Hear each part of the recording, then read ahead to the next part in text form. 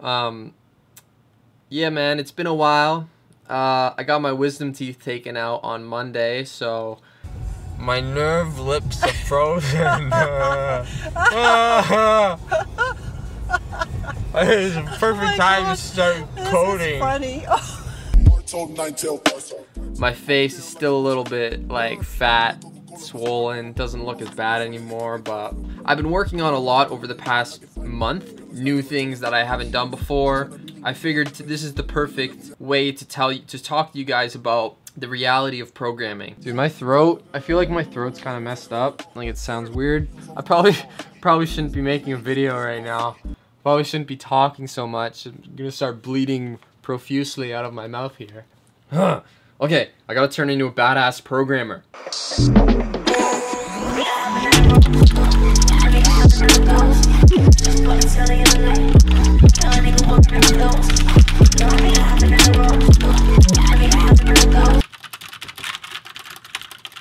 Okay, I got it.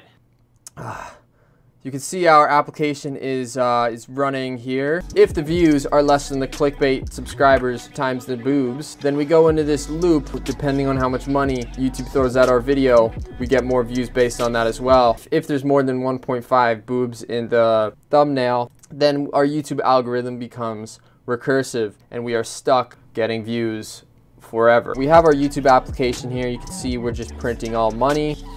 Oh, I forgot one thing. If our clickbait has code in the thumbnail, the YouTube algorithm just gives us a few million views. Unfortunately, our clickbait is a number and it cannot be directly translated into words, so not many people understand what the thumbnail means, which kind of gives undefined results. Sometimes your tech videos will get 1 million views and sometimes they'll get no views. Sometimes it breaks the system.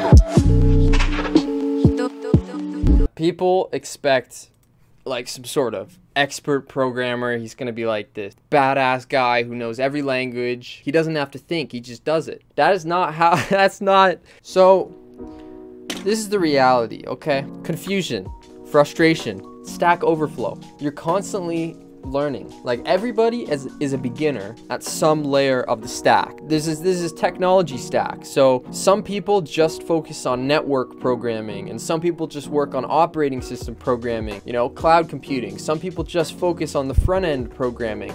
There is no programmer that knows everything, man. There's being okay with the frustration and all of this stuff and the confusion that comes when you're programming. You know, I can tell you guys, but I really just want to show you through examples. A few months ago, I wanted to write this program that would automate part of my video editing process. I think I have like 10 hours of footage of me reading the documentation and being so confused. And I was like, build your favorite new feature in the industry-leading editing software. Guide. Adobe Premiere Pro, still using the drop shadow. I want to be able to organize my footage inside of the sequence, inside of the timeline. Plugin installation, Windows, video order. What really is a memory problem? Okay, so what are we even looking for here is the question. I'm trying to do something pretty basic, I feel like. Not what I'm looking for. None of these samples are like what I want to build. This guy goes, I am able to create sequence using script, but how can I import video clip to sequence using script? That's the same question I have. There's no publicly supported API to allow for that. This thing is 300 pages long, and I can't put a video on the sequence. I'm not sure if this is illegal. Check out. What does the file actually look like right now? Like, I'm gonna have to decode the binary probably. Let's import one video and then we can save a second copy. I think what I can do is I can read out all this binary into a program, and then I can determine the changes between this file and this file. Like, what binary has changed between the two files? What ones and zeros did they use to say that this is here? Whew! What does this mean? Is there a way to add a new audio or video track into a sequence? The only way to do such a track insert requires the unsupported QE DOM API. Unsupported? That will change with our next major release. This was only a year ago. You should be able to add tracks using the unsupported and undocumented quality engineering sequence method add track. No. At this point, honestly, I want to make my own video editor, because I'm so annoyed that I can't automate this.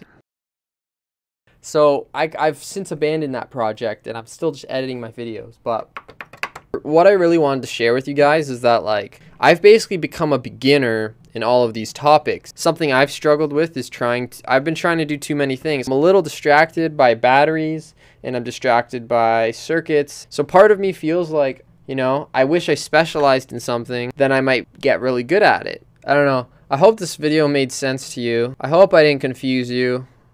Actually, I hope I did confuse you. I'm confused a lot of the time. I'm confused right now. I don't know, man. It's just because there's always new stuff that's being written, but I'm very confused. So I'm gonna go to bed, and maybe when I wake up tomorrow, I'll be less confused, and then I'll go on my computer and get it confused again. So I'll see you all in the next video. Let me know what you think about confusion. Are you confused? For